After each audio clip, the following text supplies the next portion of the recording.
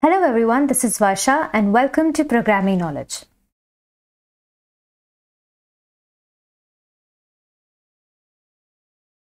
So in today's tutorial, we will understand what is the difference between Git Kraken and GitHub. Now, in the previous tutorial, I explained about the Git Kraken. I also showed some of the installation process about Git Kraken. And there were a lot of comments asking that is there any difference between the Git Kraken and GitHub? So today I'll be explaining you the difference between both these terms. Also, we will categorize some of the Git commands so that it's easier to learn. Also, we're going to learn the new Git command, that is the Git Diff Command, and how is it used and what is it all about. We're going to learn that. So let's get started. So the first thing comes is what is the difference between the Git Kraken and GitHub. See, basically GitHub and Git Kraken both are different. They are not the same. And GitHub can be classified as a tool, like it is a code collaboration tool, and also it has the version control. Now I have explained what is version control before in the previous tutorials. If you haven't seen those tutorials, you can go back and see those tutorials. Also, code collaboration means you can collaborate your code on GitHub, whereas Git Kraken, it is a source code management.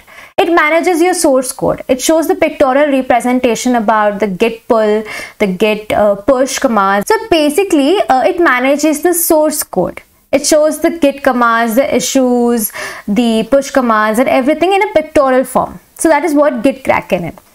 And GitHub is open source, but Git Kraken is not open source. It's not free. GitHub is free. You can host your websites for free, whereas on Git Kraken you cannot. And yes, of course, there are a lot of companies which use GitHub, that is the Netflix, Udemy, and many other 1,000 leading companies use GitHub. Whereas Git Kraken is used in companies like Apple, Google, Microsoft, Amazon. These are some of the leading companies which use the Git Kraken developer tools. So this is the basic difference about the Git Kraken and GitHub. Okay, so to summarize, first thing, to control your code, you can use Git. There are other methods also to control your code, but we can use Git. Now to host your code, you can use GitHub, you can use GitLab, you can use Bitbucket. Now we choose GitHub. Now to get a Git GUI so that you can work easily. Now what happens here, we write the Git commands like Git push and Git pull commands. Whereas if you want to push your project just by one single click, you use the GUI. That is the graphical user interface. For that you have the Git Kraken and the GitHub desktop. Okay, so mostly GitHub is mostly used and it is the most used tool by many of the users. So we're going to use the GitHub. Now understanding the Git Diff command. So before that, let's categorize some of the Git commands that we have learned previously into different categories so that it's easier for us to learn. Now to know the categorization, what I did is simply just go on knowunite.com. And here I have given the entire categorization of all the Git commands. I will attach the link in the description box below. So this is the Git commands over here. So if you click on Git commands, and here you can see the different Git commands. See, as and long we go on learning some of the commands, I will keep updating this sheet. But for now, I have given the Git configuration commands. There are some of the two Git configuration commands that is mostly used. I have done those Git configuration commands. I have explained about it in the previous tutorial. You can have a look at that. Also, we're going to see what are the day to work commands, what is the starting a project commands, what are the different types of commands, so that it's easier for us to learn. Once we differentiate these commands, we categorize. So once we categorize these commands, it's way easier for us to understand that which command is used where. Like here, day to work commands is that when you are a software developer in a company, you frequently use git status command because you want to know what is the status of the working directory at that point of time. So these are some of the commands, that day to work commands, which you should know as a fresher as well as an experienced person. So these are some of the commands that I have categorized. Apart from this, also I have given some of the common interview questions that is basically asked in many of the interviews. If you are a fresher, I have given some basic interview questions which you should know even as a fresher. So these are some of the questions, and these questions are of course not the only questions. I'll keep updating these questions more. These questions are divided into basic, intermediate, and hard questions. So if you are a fresher, go for the basic one, and if you want me to discuss all the answers of these questions, please write down in the comment section that discuss the answers of these questions. Also, you can search it on internet anywhere, you will find it. And these questions are very common and they are mostly asked in many of the interviews. And it's also basic requirement. See, if you are really good at Git, GitHub and handling those projects and version control system, it is always an advantageous part for you in interviews. So I have designed a basic interview questions, and these questions are very basic. I will keep updating the sheet as we learn new commands about Git. So these are the different questions that is based on the commands that we have learned till now. Like we have six videos till now, and these are the commands that were used in all the videos, and these are the questions on those commands. So if you have any doubts regarding any of the question, you can comment down so that I can answer you, and I will definitely reach you out. I will attach both these links in the description box below, and it will be way easier for you. So today, as I showed you those Git commands, first we're going to go with the day to work commands. We know what is Git status is. We know what is Git add command. If you don't know, you can go back to the previous tutorial and watch it. You know what is Git commit. Now we don't know what is Git diff and what is this Git diff stage, what is this Git diff head. So we're going to understand this Git diff command more properly in the coming videos. Okay. So now this is the GitHub repository that I have created. That is a test repo repository that I have created already over here in my GitHub account. Now what I'll do is I'll go on my F drive, and I have created a folder. I've named it as Git repo. Here I will just right click, and you have an option of open hyper here. Now if you don't know what hyper is and why I have installed this, I have explained everything about the hyper in the previous tutorial. You can go and check it out there. And if you're facing any installation problems, you can reach me out on the comment sections. First thing is that we're going to create a file. So how do we create a file? We write touch file 1.txt. And there you have created a file over here in your Git repo folder. Okay, so after creating a file, what is this command that we write? We have done this many times in the previous tutorial. So that is git status. So now the status of the working directory. So here it says it's not a Git repository for now. So here once we have created a file, we have seen it's a Git status is not a Git repository. We need to turn it to a Git repository. For that we write git init. And here it says that initialize git empty repository. It has initialized the git empty repository over here. And here if I write git status again, I can see there are untracked files over here. So to turn it to track, what I do is git add. And here I will add all the files to track. And then let's see its git status. And here it sees that the files are tracked. Okay, so still now there were no information in the file that we have created. This is the file that we have created and there is no information over here. Okay, nothing we have written. So let's use the git diff command. Now you must be thinking, what is this diff command? Okay, now let me tell you, diff command is basically used to track the difference. It is used to track the difference between the working directory and the staging area. So the diff command is basically used to track the differences between, or the changes made on a file, that is the difference between the working directory and the staging area. Okay, so this is what diff command is used for. It is used to track the changes.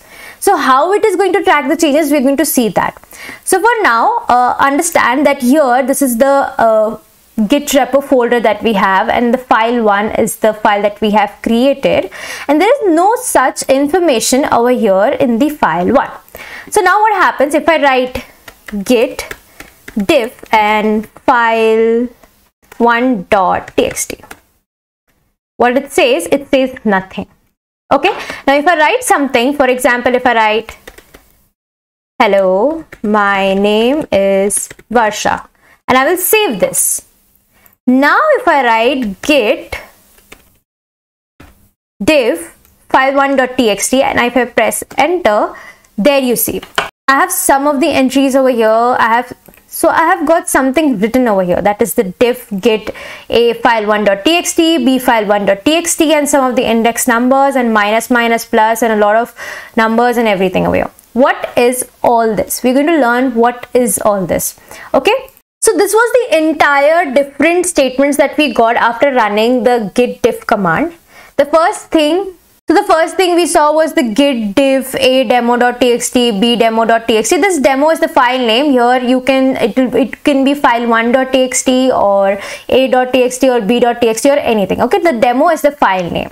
So here it's written a demo.txt and b demo.txt. What is this a and b over here?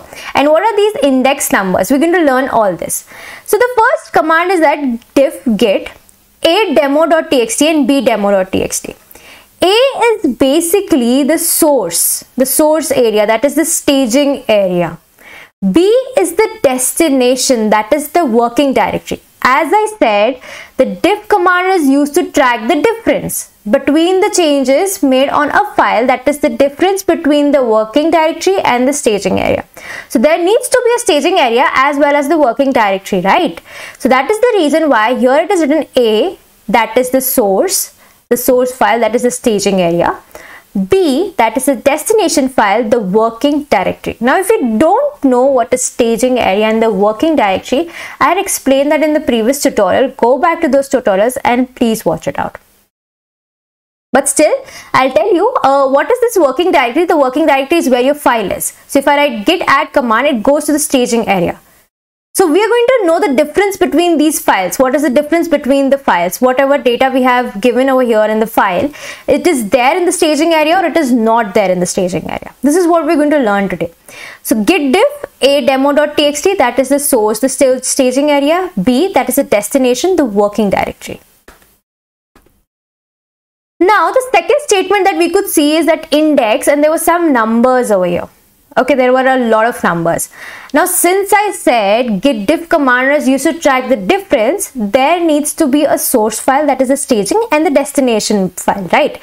For that, there needs to be some address or some index number fetching out that source files and the destination files.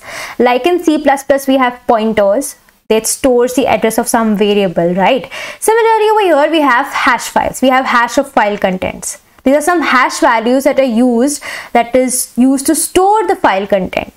So basically the first hash value that we have, that stores the file content from source or staging area.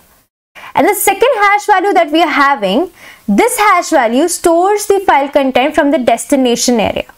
That is the working directory. Coming to the third one, what is this number? Now see, 100 is the file type. Here we have the .txt type.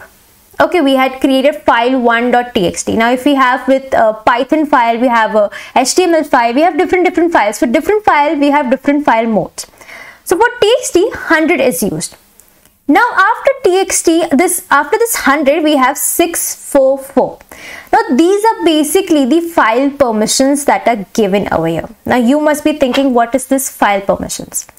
Now see, I would like to share a document to you. I have seen this document where we have the Linux file permissions given over here. If you want, I will give the link in the description box below. So basically these are the permissions. Now when you have a file, when you having a file, obviously you are in a company, you want some rights given to an employer who is at the middle level, and some of the permissions given to the employee who is at the lower level. Like for example, if you are the owner of a particular file, you can read, write, execute, you can update the file, delete the file. Whereas someone who's in a group of like middle level, who's in a senior manager or something, and there you can give permissions like you can only update, you cannot delete the file. Whereas who is someone at the lower level, they can only read the data. They cannot write the data or update the data or delete the file. So these are different file permissions that you can give as a user to different group of people. So here there are basically three groups. That is the user, group and all. Okay, so the user is basically the owner. Group are the group of people like managers, there are some higher level people all grouped together. And all means basically they are group of managers and also the employees. So here these are three basic groups. So for three basic groups we give three numbers. Okay, so what are these numbers? There, if you have seen, it was written 644. Here it's written 644. So here it's written 644. So what is this? Basically this 6 means, wait, let me tell you, 6 means read and write. So basically the user, the owner is having the read and write operation. Now coming to 4 and 4. What is this 4 and 4? 4 basically means only read. That is, all the users and all the group of people who are at the senior level, also the users who are at the lower level, are having the permission to only read the data. They cannot write the data or execute the data or anything. There are no permissions given except the read the data. So this is a permission file. So this is a permission table that I can see over here, and these are different symbols that is basically used to represent them. For execute we write X, for we write W, for execute plus write we write WX. So these are different symbols. I will give the link in the description box so that's easier for you to understand. Okay, so now the third command was, there was some 3 dashes and a demo.txt. Now you know what is this demo.txt, right? This demo.txt is the source file, that is a staging area file. Now why is this minus over here? Now see, basically this means that I will show the representation of this. This is the working directory or the destination file, that is the b.demo.txt, and this is a staging area. Here I had written hello, I am Varsha. Did I write a command git add after it? No, right? I did not add. So I did not add it to the staging area. So this is the difference between the two files, and this is what it is showing, that hello I am Varsha, that is there in the working directory, but it is not added in the staging area. So here when it says -a, it says there are some source files that is missing. Okay, whereas when it says b.demo.txt, that means some new lines are added in the destination file, but it is not there in the staging area. This is what this basic command means, that -a demo.txt, the demo is the file name, whereas this minus means there are some files are missing, whereas plus means new lines are added in the destination file and it is not there in the staging area. This is what the difference is between the minus and the plus over here. Now after this you had seen some numbers, that is the -0 and +1. So basically this -0 says that there are, in the source file there are no lines are present, whereas in the destination file there is one line added. And what is that one line? That is hello, my name is Varsha. Now before this line you can see there is a plus sign. This means that some lines are added to the destination file or the working directory. Now if there is minus over here, that means some lines are removed from the destination files. And if there is nothing, there is a simple space over there, that means these files are unchanged. There is no lines added and there are no lines removed from it. So this is what is the basic meaning of the 5 lines that you could see. Now going to the pictorial representation is that we had a working directory which said that hello, I am Varsha, whereas in the staging area it was not added because I did not write git add over here. So this is basic pictorial representation of it. Now you can try this out, and if you have any doubts about this, you can always reach me out on the comment section. I will definitely answer you out. This is all for this video now, and we're going to learn about the different diff commands in the next video. Thank you.